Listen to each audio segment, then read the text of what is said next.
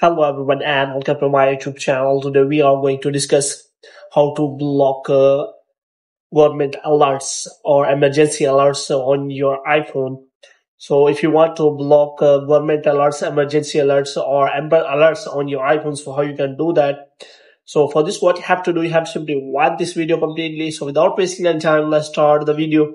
So first of all, what you have to do, you have to simply make sure that you are connected to a proper Wi-Fi internet connection. And after that, you can also restart your Wi-Fi router.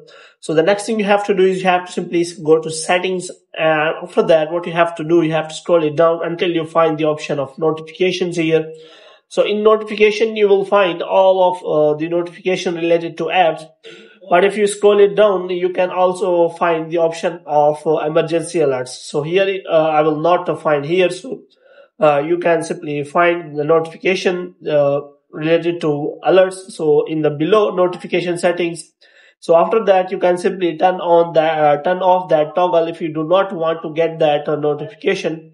So how you can do that? For this, you can simply read this article, which is as how you can turn government alerts on or off. So you have to simply go to settings, and after that you have to go to notification, and after that in the government alerts you can simply turn it on or off.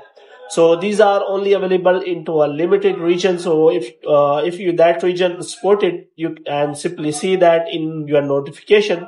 So here you can also find emergency alerts, Amber alerts, and public safety alerts. So if you want to turn this on or off, you can simply do that from here.